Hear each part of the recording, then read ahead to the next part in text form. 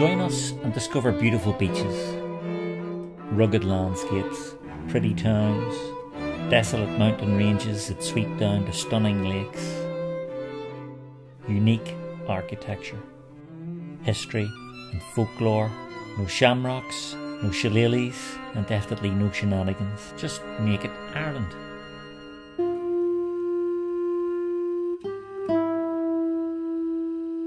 We're a stone's throw from the famous Giant's Causeway on County Antrim's north coast, and today we're visiting the Bushmills Distillery in the town of the same name.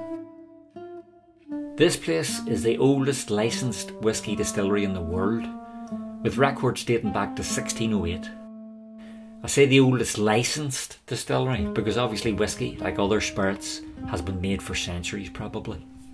The village gets its name from the many mills which were once prominent along the River Bush, which feeds the distillery.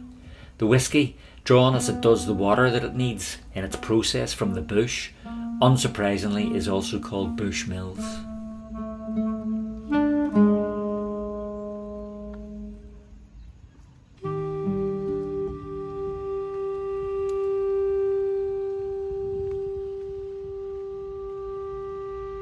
Local people say, without the village there'd be no whisky, and without the whisky there'd be no village.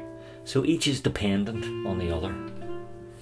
We're just going to have a bit of a look round the impressive collection of buildings accumulated over the years of distilling, and then of course go for a tasting.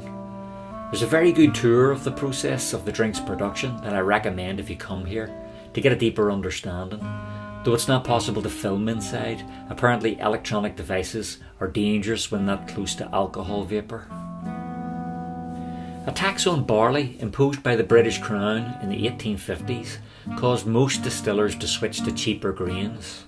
However, Bushmills persisted in using their malted barley, continuing to produce a whisky known as pure malt. Since the late 1800s, Bushmills has not only been creating its product for the home market, but has been exporting large amounts to the US in particular. And high accolades for the drink date back as far as 1889 when it won the gold medal, the only gold medal for whisky at the Paris Exposition. There's a wide range of whiskies available at Bushmills. Bushmills Original, Black Bush, Red Bush, 10-year-old single malt, 12-year-old reserve, 16 and 21-year-old whiskies, and a special one called 1608, a 400th anniversary whisky. The difference between all the above lines, apart from the obvious length of the aging process, is largely due to the type of casks that the drink is aged in. The different casks include American oak, Spanish sherry and bourbon.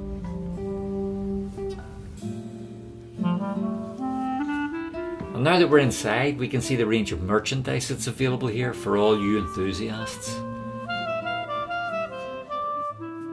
And of course you can buy the various ranges of whiskies here as well, some in nice presentation cases. I bought a few myself as gifts.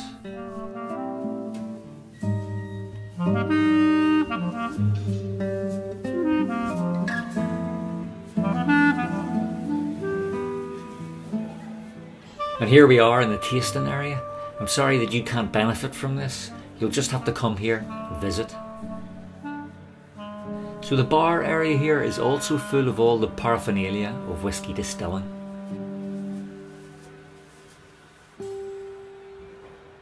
And you can see from this diagram that the whisky is triple distilled. That's one of the whisky's attributes. This obviously has an effect on the final character of the drink.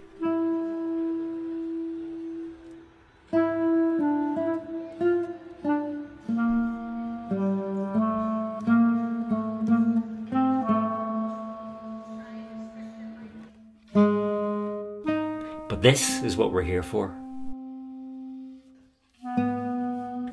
Obviously you couldn't enjoy that with me, but trust me that it's a great experience to drink the whisky at its point of origin. I guess there's a sense that this place is part of our history. Thanks for watching. I hope this has been interesting or informative. If so, please give the film a like and hit the subscribe button. I'd really appreciate that. See you in the next Naked Ireland video.